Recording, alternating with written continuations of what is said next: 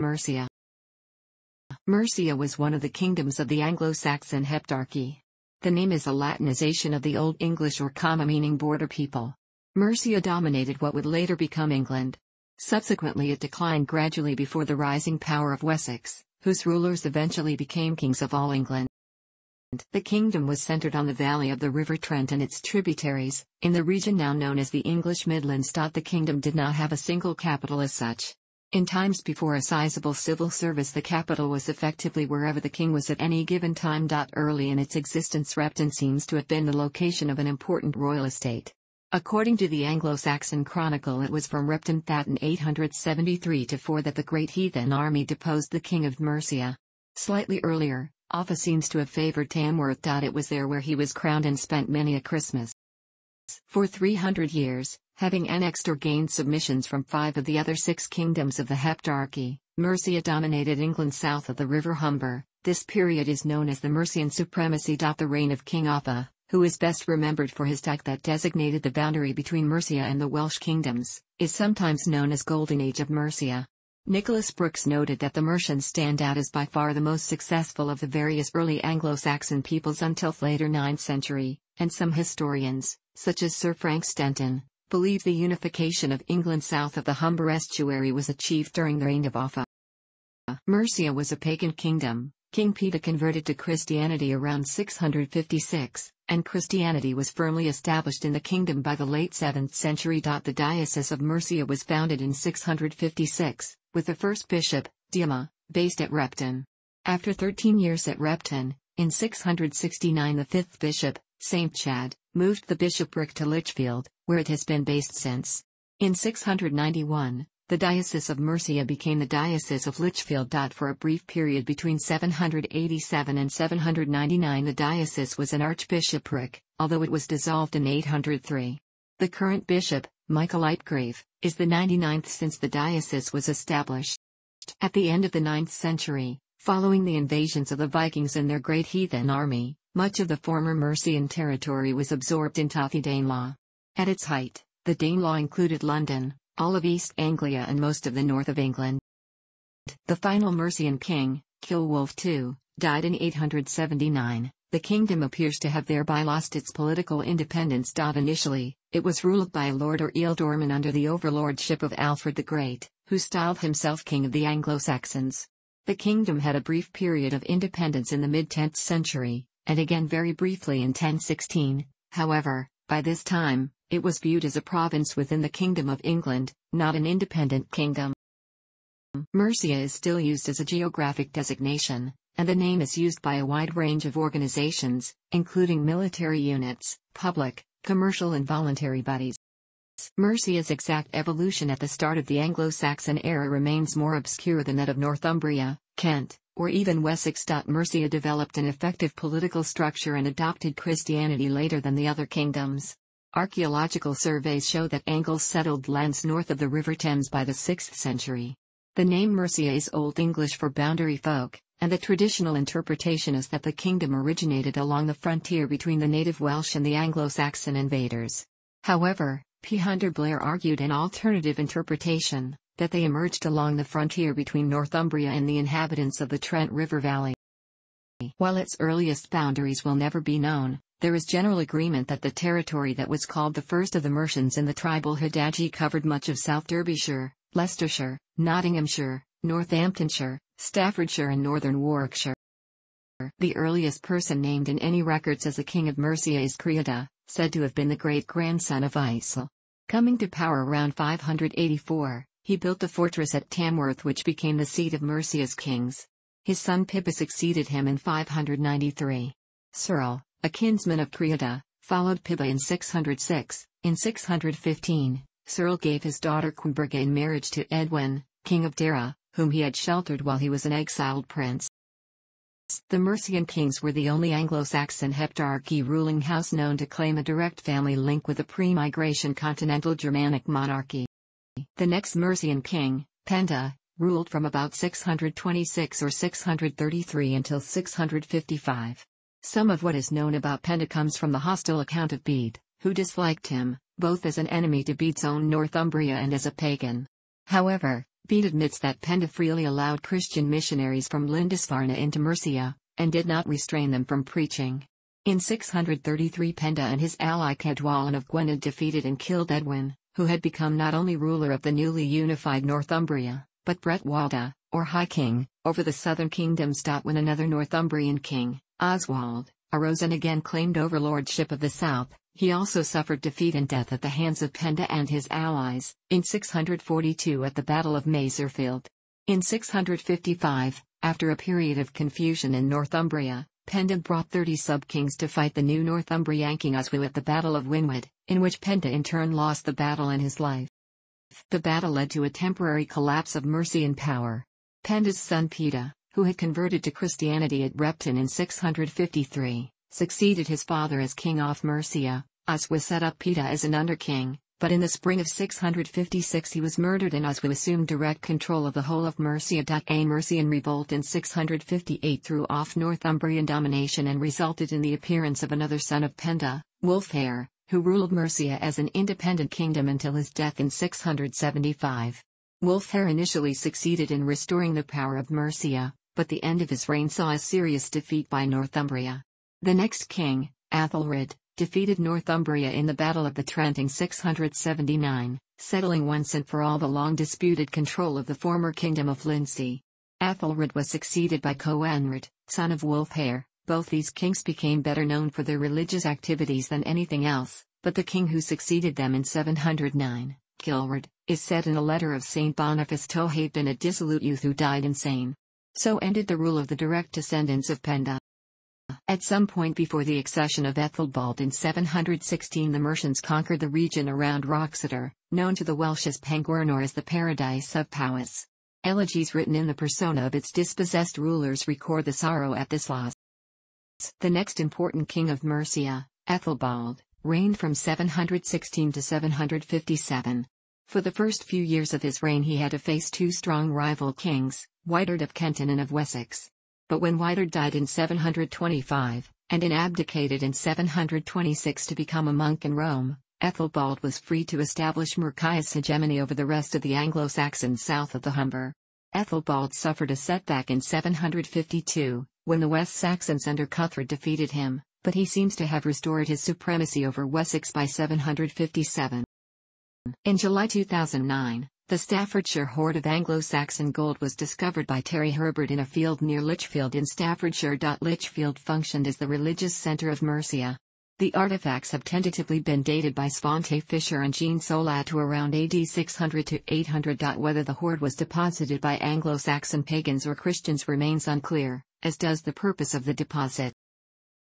After the murder of Ethelbald by one of his bodyguards in 757, a civil war broke out which concluded with the victory of Offa. A descendant of Pibba. Offa had to build anew the hegemony which his predecessor had exercised over the southern English, and he did this so successfully that became the greatest king Mercia had ever known. Not only did he win battles and dominate southern England, but also he took an active hand in administering the affairs of his kingdom, founding market towns and overseeing the first major issues of gold coins in Britain. He assumed a role in the administration of the Catholic Church in England, and even negotiated with Charlemagne as an equal. Offa is credited with the construction of Offa's Dyke, which marked the border between Wales and Mercia. Offa exerted himself to ensure that his son Ecgfrith of Mercia would succeed him, but after Offa's death in July 796 Ecgfrith survived for only 5 months, and the kingdom passed to a distant relative named Coenwulf in December 796. In 821 Coenwulf's brother Cilwulf succeeded to the Mercian kingship. He demonstrated his military prowess by his attack on and destruction of the fortress of Deganwy in Gwynedd. The power of the West Saxons under Egbert grew during this period, however, and in 825 Egbert defeated the Mercian king Beornwulf at Elendon. The Battle of Elendon proved decisive.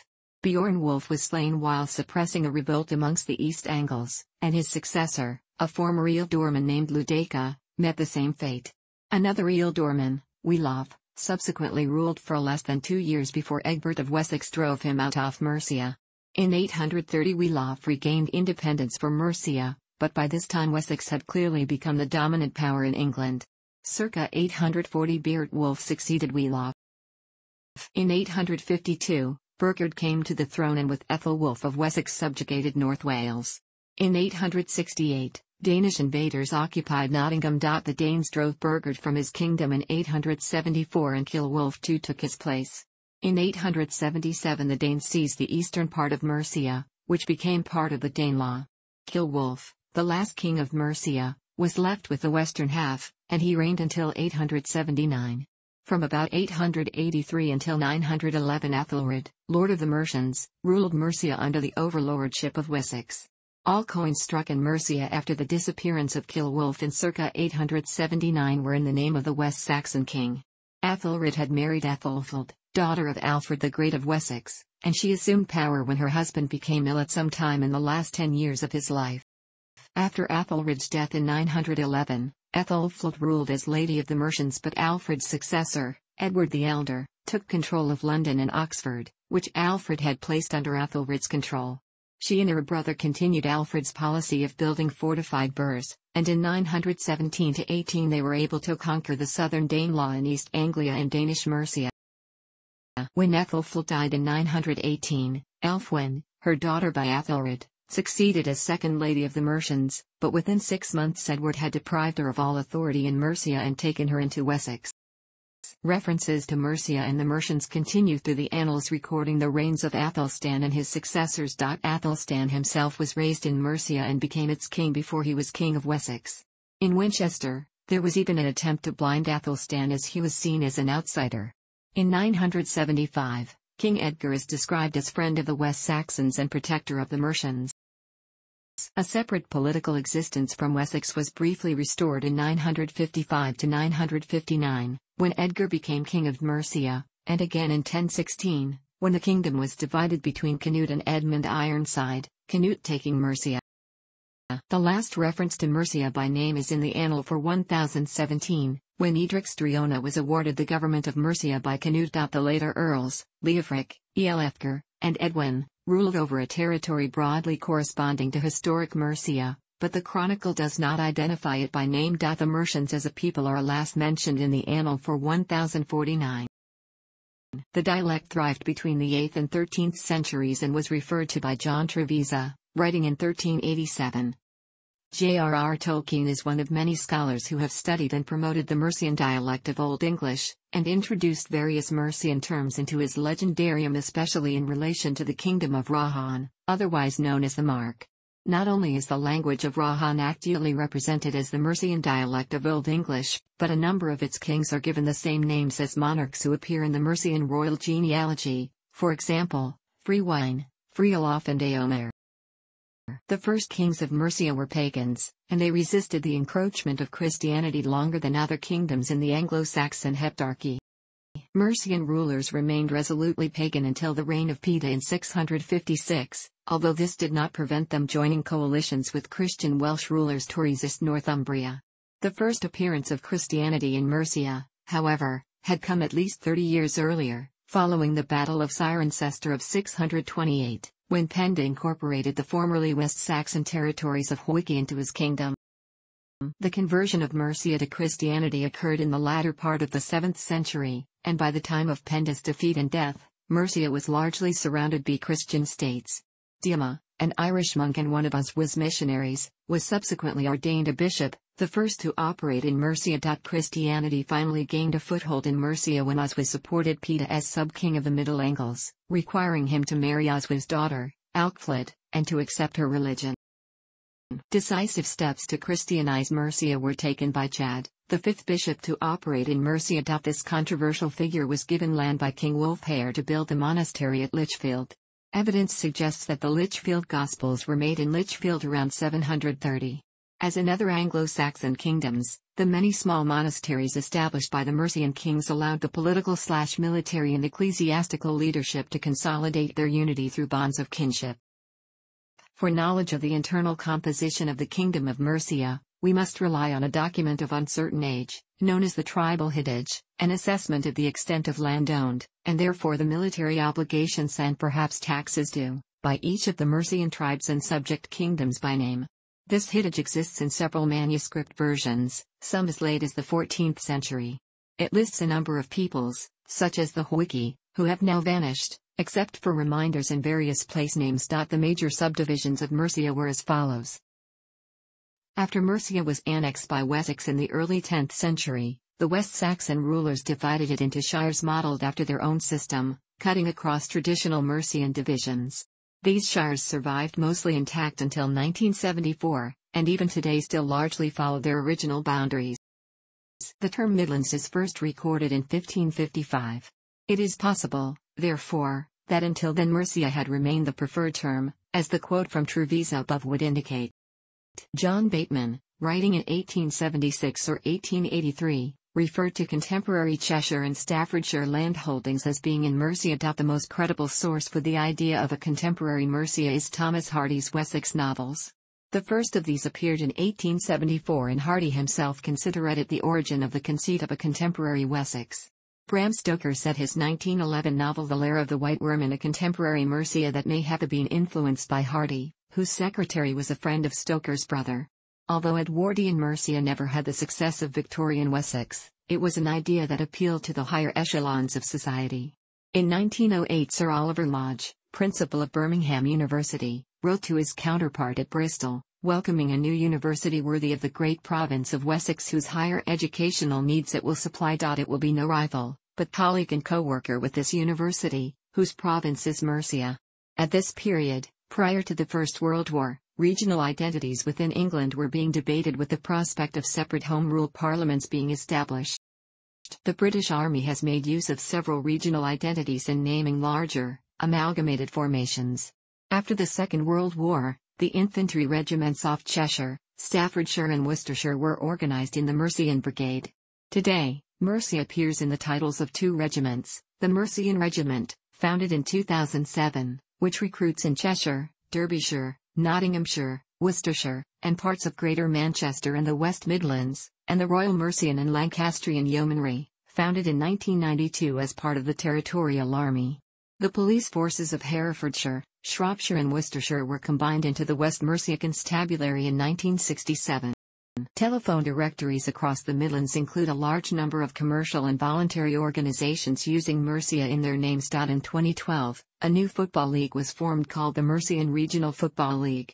While Sovereign Mercia is a neo-pagan organisation that campaigns for Mercian independence, the acting Witan of Mercia advocates a return to an agrarian subsistence economy within a confederation of English regions. With more restricted boundaries than the Kingdom of Mercia at its greatest extent in the traditional area known as the Midlands, two former government office regions together cover the latter, West Midlands and East Midlands. These are also constituencies of the European Parliament and not one statistical regions. The West Midlands comprises the shire counties of Staffordshire, Warwickshire and Worcestershire, the unitary counties of Herefordshire and Shropshire, the metropolitan boroughs of Birmingham, Coventry, Dudley, Sandwell, Solihull, Walsall, and Wolverhampton, and the unitary boroughs of Stoke-on-Trent and Telford and Wrekin. The East Midlands comprises the shire counties of Derbyshire, Leicestershire, Lincolnshire, Northamptonshire and Nottinghamshire, the unitary county of Rutland, and the unitary boroughs of Derby, Leicester, and Nottingham. The two regions have a combined population of 10,350,697, and an area of. The Kingdom of Mercia predated the emergence of heraldry, so there is no authentic Mercian heraldic device. However, later generations have ascribed a variety of devices to the rulers of Mercia or to the land itself. The psalter as a symbol of Mercia may have been in use since the time of King Offa. By the 13th century, the psalter had become the attributed arms of the Kingdom of Mercia. The arms are blazoned azure, a psalteror, meaning a gold psalter on a blue field. The arms were subsequently used by the Abbey of St Albans, founded by King Offa of Mercia.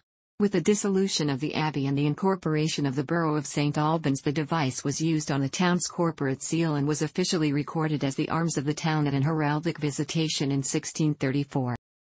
The psalter is used as both a flag and a coat of arms. As a flag, it is flown from Tamworth Castle, the ancient seat of the Mercian kings. To this day, the flag also appears on street signs welcoming people to Tamworth, the ancient capital of Mercia. It was also flown outside Birmingham Council House during 2009 while the Staffordshire Hoard was on display in the city before being taken to the British Museum in London. The cross has been incorporated into a number of coats of arms of Mercian towns, including Tamworth, Leek, and Blaby. The silver double-headed eagle surmounted by a golden three-pronged Saxon crown has been used by several units of the British Army as a heraldic device for Mercia since 1958, including the Mercian Regiment. It is derived from the attributed arms of Leofric, Earl of Mercia in the 11th century. It is worth noting, however, that Leofric is sometimes attributed a black, single-headed eagle instead. The wyvern, a dragon with two legs, has a dubious association with Mercia. Midland Railway, who used a silver wyvern as their crest, having inherited the symbol from the Leicester and Swannington Railway, asserted that the wyvern was the standard of the Kingdom of Mercia, and that it was a quartering in the town arms of Leicester. However, in 1897 the Railway magazine noted that there appeared to be no foundation that wyvern was associated with the Kingdom of Mercia. A similar theme was later taken up by Bram Stoker in his 1911 novel The Lair of the White Worm, which was explicitly set in Mercia. The word worm, derived from Old English worm, originally referred to a dragon or serpent. Wyvern is derived from Old Saxon wyver, also meaning serpent. The ultimate source for the symbolism of white dragons in England would appear to be Geoffrey of Monmouth's fictional History of the Kings of Britain, where an incident occurs in the life of Merlin in which a red dragon is seen fighting a white dragon which it overcomes. The red dragon was taken to represent the Welsh and their eventual victory over the Anglo-Saxon invaders, symbolized by the white dragon. However, there is no archaeological or artifactual evidence that the early Anglo-Saxons used a white dragon to represent themselves. The cap badge of the 2nd Mercian Battalion of the Territorial Army in the 1980s was a wyvern. It has been suggested that the Middle Kingdom in J.R.R. Tolkien's Farmer Giles of Ham is based on Mercia, and indeed the story is dominated by a dragon. However, this dragon becomes the symbol of the Little Kingdom rather than the Middle Kingdom as a whole. Thanks for watching. Don't forget to like the video and don't forget to subscribe.